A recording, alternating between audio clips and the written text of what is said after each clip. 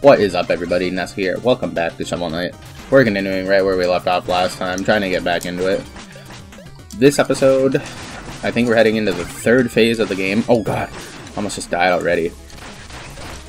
I think I'm just going to be using punchy hands for these guys from now on, because they're giving me trouble with the normal shovel. I feel like I had a strategy, I really do, but I can't think of anything.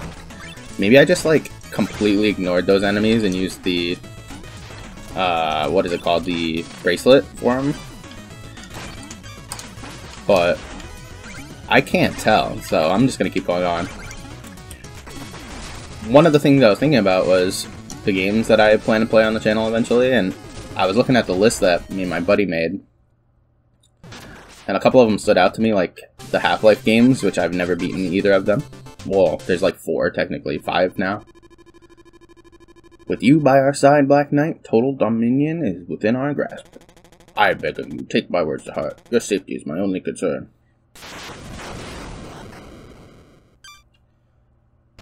Was that the Enchantress? Tell me what... You. Haven't you tired of this charade? Stay out of this. You never were one to blindly follow, Black Knight, but the Order and the Enchantress must be stopped. Fool! You're headed down a ruinous path. The only path I seek leads to the Tower of Fate, and I will reach it. Never. Steel die, shovel. So we're back with Black Knight for the rematch. Much stronger than last time. At least I hope so. It could be just as bad of a performance as last time. Kind of starting off that way. Uh-oh. Okay, not doing too good right now. I need to reflect those. I'm trying to be too aggressive for sure. Wow, look at him go, doing the thing that I said I need to do.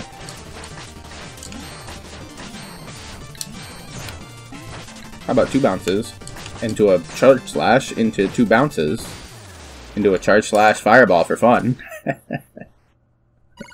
don't know. Yeah, so I was thinking about playing the Half-Life games. I want to play the Portal games. I want to play... Eventually, I want to play the Peggle games. I know they're kind of goofy, but that's the whole point. I love Peggle. And I want to play... I don't need to use the shortcut. This will take me back to the... I heard that there is a super hidden double secret in the Hall of Champions. Where could it be? Wow, I wish I found this NPC on my first playthrough, because I never could find the second secret when I originally played. Now, I think this is where I need to spend 10k, right? Admission for one will be 5,000. One, please. Okay, it's 5,000, not 10,000. So I definitely could have spent more, but we're here now. In the Hall of Champions. Ah, this place is haunted. There are ghosts roaming all hallways, and we're all trapped here. That includes you. So are you going to do something about it? So Hall of Champions is a great level that is an entire... what's the word I'm looking for? This is a dedicated... level to the people that kickstarted the game. So everything in here is, well, you'll see in a second. Ghosts can only be killed by light. Wow, I can't believe I managed to thread the needle and put it through both of them. And there should be another ghost in here somewhere, but where is he at? Do I have to break one of these? No. There he is, Ghosty. After you kill all of them, you see the lights turn on, and now we can see little representations of all of the Kickstarter backers. I like this one, the dinosaur-looking face. Also, this person with pink lips. Super cool. Super duper cool. Heading up to the next room, though. Got a secret over here. Oops. Cultured fellow. Cultured Fellow is this person's name. Whatever. Oh great, you blew my secret hiding spot. Now the ghosts will find us both. Nah, that'll be fine. I ain't afraid of no ghosts. Busted makes me feel good, you know what I mean? That was one thing I really liked about the coin. Is that the coin would let you know where there's places to jump. and where there's not. But I guess this room they're trying to use these statues to signify the holes in the ground. I never really realized that before. I had the coin immediately in the when I first played the game, and I just used the coin to get through rooms like that. And then I just knew in my future playthroughs where all of those things were. So this is a pretty mean ghost right here. I could see a lot of people struggling to find this ghost, because, I mean, obviously you're supposed to be hitting all the walls in the game, but, like, that ghost is just kind of mean. And I think there's another one up here, yeah. Okay. Another room full of the beautiful backers. Look at these folks. Literally the reason that this game got to be made. I can't believe I saved up all my money for this. I've learned during my travels that ghosts hate light. Now you know too. Yeah, so I could imagine some people not figuring out the light thing until this room. Right here. I think this is the first room that they give you the light orb without any... like, you don't have to hit a secret wall or anything to find it. And I don't think there's a secret in this room, so I think we just kill these ghosties, and then we move on. I thought I had him. Oh, man. So he's immune when you... Wow, the grounded strike thing is coming in not clutch right now. Okay. And look who it is right here. This is Mr. Aaron Game Grump himself. Anyway, moving on. I don't know who this is. I can't tell if this is like Jacksepticeye or not. I can't tell. It looks like him though. But this person looks like a Viking.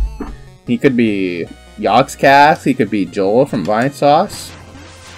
They are Vikings, both of them. So in this room we have a secret. What do you say? Ha! The ghost will never reach me in here. Solid walls, my friend. Totally safe. Wow, what an absolute lie. Because in this room, after grabbing this treasure, of course, and grabbing this note, if we head over here... What, is it not here? Do the lights have to be on to go? I feel... Oh, was it left?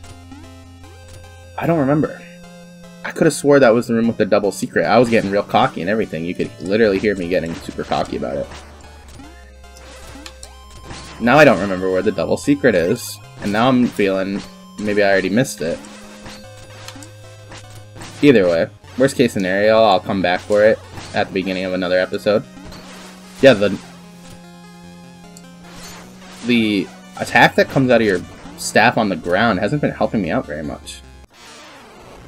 After lighting all the rooms, we get to fight King Boo himself.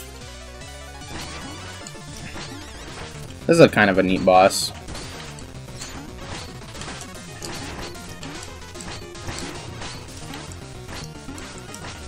Oh, I'm playing kind of bad though. I'm just juggling the balls around, not even thinking about actually trying to hit them. Which is absolutely not how you play a game at all. Okay. I'll be fine though. It's not a particularly hard boss, and I don't think it takes too many hits, honestly. Yeah, just juggle. I'm a juggler. I've never been able to juggle in real life, which is really funny. Because, like, I have pretty decent hand-eye coordination, but juggling's just been a challenge for me. I can only juggle 2. I can never juggle 3 or higher.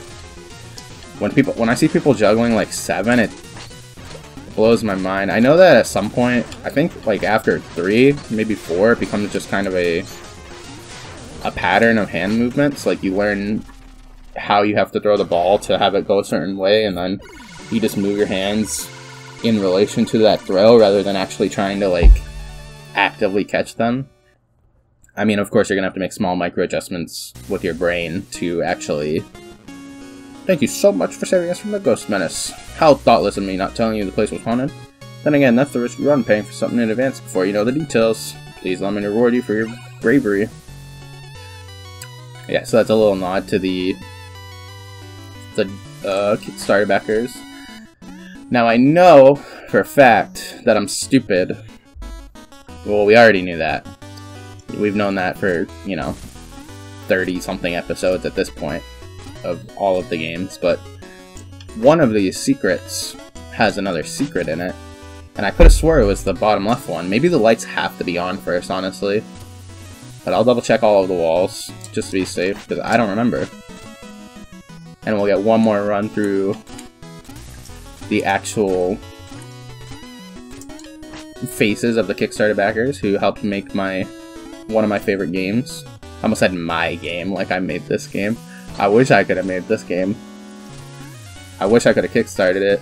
I've never been in like a financially safe enough space to have enough money to comfortably donate to Kickstarter, stuff like that. I would love to back all of these types of games that I love, but I really just can't afford it right now, so someday I would love to, but that is not today. Yeah, I could have swore there was another secret in one of these rooms. Maybe it comes later. Oh no, it's right here. I just didn't dive down. We get this special ticket. I wonder what that could be. Map with a weird symbol, and there are some extra markings here? Interesting. Interesting. Have to find out what that is later. Not right now, but for now, we're gonna head out of this building. Get one more view of these people. I think it's really funny how a couple of them have like the special YouTuber faces, like Game Grumps Aaron has the face that doesn't even look like a face, and then everyone next to him just has normal looking faces. Oh, secret level, huh? I don't think we're gonna touch that level quite yet, but soon enough, soon enough. Propeller Knight, Polar Knight, Tinker Knight. Out of these three, I think the least interesting to me is Tinker Knight. I think we'll head for him first, get him out of the way. He does have he has an interesting level though. I mean, I say least interesting to me like it's a bad thing, but he still has a fantastic level that I really like, so. I probably could have went back and upgraded my mana, but not too worried about that yet. I like clockwork themed levels in games. I remember there's a clockwork themed level in... Oh, what game is that? Is that Castlevania 1? Or is that Castlevania Rondo of Blood? I don't remember. It's one of the Castlevania games that I never actually played, but I watched. And it's just a really cool level with a lot of jumping between the spinning gears and stuff, and I feel like people actually hate that level now that I'm thinking about it. But I could be wrong. Another one that comes to mind is like, not Clockwork, but like similar aesthetic, Metal Man's level from Mega Man 2. Absolutely love Mega Man 2, definitely plan to play all of them. Might have mentioned that already, actually. But will reiterate that those games will be coming eventually. I don't know if I plan to play them in numerical order. Probably for the best, yeah. Yeah, I'll do it that way. It would be kind of funny if I uploaded like Mega Man 2, and then Mega Man 3, and then Mega Man 6, and then Mega Man 1. But this level is pretty standard, Some of my buddies have been watching the old Unstrong videos, and man, it's crazy. When I started recording stuff, or when I was watching... How am I trying to word what I'm trying to word right now? I would watch people like Game Grumps and Vine Sauce and all of them, Simple Flips, and it's like, you know, they'll make a joke and then somebody will mention that joke like a month later and they'll be like, I can't even remember I made that joke. And I was like, how could you not remember these hilarious, amazing jokes that you made? They're so funny. How could you ever forget them? And now it's like, I don't even remember what I talked about in the first 2 episodes of Shovel Knight, which I recorded 2 days ago. It's like, how am I ever going to remember jokes that I made, you know, a month ago or 3 months ago? or any kind of weird comments that I made. I can't believe I got ratted. This guy literally dived on me. He saw an opportunity to take my life and he took it. I can't believe it. I mean, I can believe it completely, but I can't believe it at the same time, you know what I mean? Also, I always thought these gears, I'll show you. Like right here you have the gear pushing left and right, and then in the middle you have this rotating thing that's causing them to get pushed. I always thought the rotating thing in the middle looked like a stake, like the stereotypical stake that you see in like TV shows and stuff, where it's like, oh man, I forget what that steak's actually called. Like, I know that that kind of steak has like a name, but like, what is it? I can't believe I got ratted again. Are you serious? I'm getting punished for not knowing about steak. I'm getting ratted. I wonder if rat meat is even good. I think most forms of meat is probably pretty good. I can't believe I thought that would work. I've always had a problem with fish. I don't really like seafood at all. I'm a very big chicken person. And then beef after that, and then like pork. Love pork, and then, I mean, like, of course, like, stuff like turkey and stuff is great. Bird is fantastic. Mammal is good too. But like, fish... Wait, birds are mammals, aren't they? No. What it makes a mammal? Mammal, isn't a mammal like reproduces by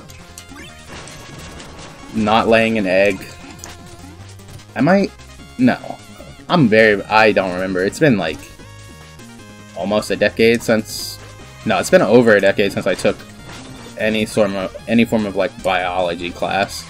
Biology for me was definitely what, sophomore year of high school, which I think was 2012. Yeah, so definitely been like a decade since I took any form of like biology class like that to know what's going on with that. I don't remember what the main difference is between a mammal and... Are birds mammals? I don't... Oh, man, I feel stupid not knowing this, but whatever. Either way. Bird. Greatest type of meat ever. And now we get the wheel. I absolutely love the wheel. Lets you go over spikes, lets you run across the floor. Another very underutilized item in my opinion. I think they could have done a lot more with the wheel. And it jumps for you. I remember the first time I brought this game to one of my friend's house and he didn't read the dialogue, or maybe it doesn't tell you, I don't remember. I didn't read the dialogue, I'm sorry. But he didn't know that it jumped and he tried to jump off of it and fell right in the first pit there. And it was very funny. He always had the funniest moments with these games. There was one time we were playing Breath of the Wild, and if you know anything about that game, you know, you have the Great Plateau, then you get off the Great Plateau and you can go basically anywhere. He went straight to Hyrule Castle, 4 hearts. We get there, and we're playing Hero Mode, by the way, because we thought it would be funny. Why doesn't he just play Hero Mode for his first playthrough ever? And I mean, it was funny. We go straight to the castle. And when we get there, you have to use the Magnesis rune that lets you move metal objects to open the main doors of the castle, and he's standing next to the door, swings the door open, hits himself with the door, and then we have to replay like half an hour of content because the door instantly kills him from like full health. Because I believe you take double damage in hero mode, something like that. And he had like 2.5 to not 3 hearts left. I said full health, but I mean almost full health. You know, when you're playing a game, you're playing Counter-Strike, and you're like, right, it's got 1 shot, but you only actually had like 75 health. You're playing League, and like, you know, a guy bursts you down with like a full, like you get CC'd into a full combo in League of Legends, and you're like, man, I just died from full, but you actually only had like 70% health at the start of it. That's what I mean. That's just a standard dictation, you know what I'm saying? I don't even know if that's the correct use of that word, but I'm gonna say it. Continue it forward. We've been introduced to some cool mechanics so far in this level. We got these platforms that rotate that let you jump infinitely in them. Never really...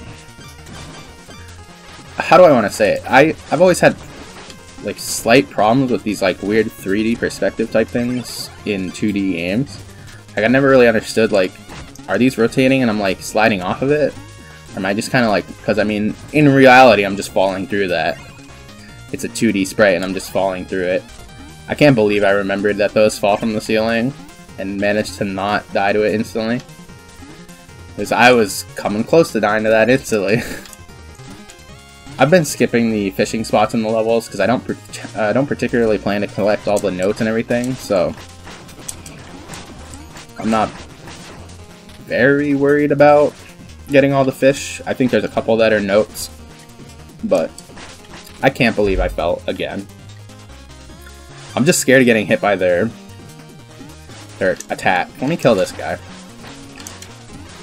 Alright. If I fall again, we're just finishing this area. But this is very, this level is very, or not this level, this room is very, I can't believe it, I threw. This room is very much similar to, what boss is that in Mega Man? Crash Man? No. Airman? No. Crash Man. It has to be Crash Man, right? The one where you like climb the tower and it has like the Cory in the House music. You know, you guys have heard Cory in the House featuring Airman, right? Okay, this is where this leads. I thought so, but I completely forgot, so had to double check. You guys know about Cory in the House featuring Crash Man or whoever it is, I don't remember. Either way, auto-scrolling room. Auto-scrollers suck in all games. The only auto-scrollers that are good are the auto-scrollers where, as you progress, it automatically, like, forces the screen to move with you. Like, if you guys have played Super Smash Bros. Melee, it has a level based on ice climbers called Icicle Mountain. And it's an auto-scroller where it goes up, but if you outpace the screen, the camera will jump to follow you, so you can do it at your own pace. But the slowest you can go is the pace that they give you, which is great because I would like to do this faster, but I can't because I don't have it memorized to do it off screen. I forgot about these rotating things entirely, but continuing on. Tinker Knight. Ah! Did you make all that noise? I can't think straight. I have so much work to do. How about you just work on letting me pass, little friend? Ooh, big words, man. I'll show you a thing or two. So he has a funny mechanic where you can actually just ride this into him. He dies instantly. But not actually, interestingly, not actually I can't say it. Not actually instantly because Phase 2, Mecha Tinker Knight, which is pretty cool. That Tinker Knight actually gets a mech. I'm pretty sure if you play this correctly, which I'm definitely not going to, because I'm, you know, terrible. Pretty sure you can just stay on top of him like the whole time. But I don't remember how to do it. I know I've 100-0 this boss before. Okay. I think I can keep bouncing here. Yeah, okay. Alright, I'm getting in the rhythm, Oh! Okay. Alright.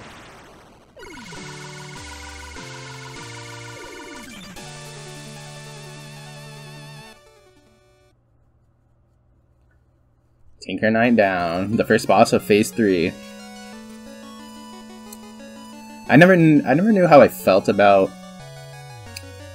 This game follows the Mega Man formula of having 8 Robot Masters, but they're knights. I actually don't know if there's 8. There might be 7. But I've never counted. But it has a bunch of bosses. And... Ooh. A Pharaoh, huh? I don't know how I felt. I never knew how I felt about them doing it in, like, a specific order. I always thought that it would be better. What magic is this? Power, honor, the traits of a respectable warrior. Sir, I don't believe we've met. We meet today on the field of battle. We have both defeated many knights and traveled far. Today, we fight. Stand aside. You and I have no reason to battle. Conflict is a reason unto itself, Brave Knight. Today you will be tested. Are you ready? This boss is really cool. He has a cool moveset. His arena looks really pretty. I feel like I always prefer in Mega Man where it's like it lets you pick what Robot Master, but it also at the same time in this game, something like this, having it like do 2 and then 2 and then 3, or 2 then 3 then 3. Yeah, that's 8. Your skills are as vast as I thought. I shall follow your journey from the shadows. Farewell, Shovel Knight. Yeah, Phantom Striker's cool. I feel like he has another fight in one of the other campaigns, and it's way harder. But the idea of them having them divided by these areas means that they can have progression instead of it being every level has to be relatively the same, and some levels are just crazy harder. I do not have the item to go here yet, so I'm leaving. But I think I'm gonna hit up the town, finish maxing out my magic meter after turning in a couple more notes. Tinker Knight. Actually, you know what? Well, since we're here, which one is it? Number 11? I don't think I have the one that I want. No, here it is. Look at him playing this on that guitar, fiddle, whatever that is. How could he even play music like that? Gonna grab our magic upgrades. I think it maxed at 100, and there's a max at 90. It does max at 100. Okay, cool. Alrighty, and I got max mana. We'll have a peek at what items I could buy.